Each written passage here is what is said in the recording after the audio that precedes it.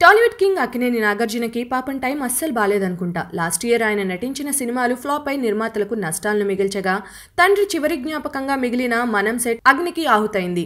కొడుకు అఖిల్ను హీరోగా నిలబెట్టే ప్రయత్నంలో ఎన్నో ఆశలు పెట్టుకున్న హలోకి పేరైతే వచ్చింది కానీ వసూళ్లు లేవు. ఇలాంటి పరిస్థితుల్లో మూలిగే నక్క మీద తాటికాయ పడ్డట్టు ఆయనకు భారత ప్రభుత్వం షాక్ ఇచ్చింది. నాగార్జున ఆధ్వర్యంలో నడుస్తున్న అక్కినేని ఇంటర్నేషనల్ ఫౌండేషన్ లైసెన్స్ ను రద్దు చేస్తున్నట్లు కేంద్రం ప్రకటించింది. దేశీయ విదేశీ సంస్థల నుంచి విరాళాలు అందుకుంటున్న ఎన్జీఓలు ఐటీ రిటర్న్స్ దాఖలు చేయాలని కేంద్ర ప్రభుత్వం దేశవ్యాప్తంగా ఉన్న అన్ని సంస్థలకు ఆదేశాలు జారీ చేసింది. అయితే ఇప్పటికీ ఐటీ రిటర్న్స్ సమర్పించిన సంస్థలపై కేంద్ర ప్రభుత్వం కొరడా జులిపించింది. ఐటీ రిటర్న్స్ సమర్పించని పలు ఎన్జీఓ సంస్థలను గుర్తించామని వాటి లైసెన్సులు రద్దు చేస్తున్నట్లు కిరణ్ రిజిజు పార్లమెంటుకు తెలిపారు.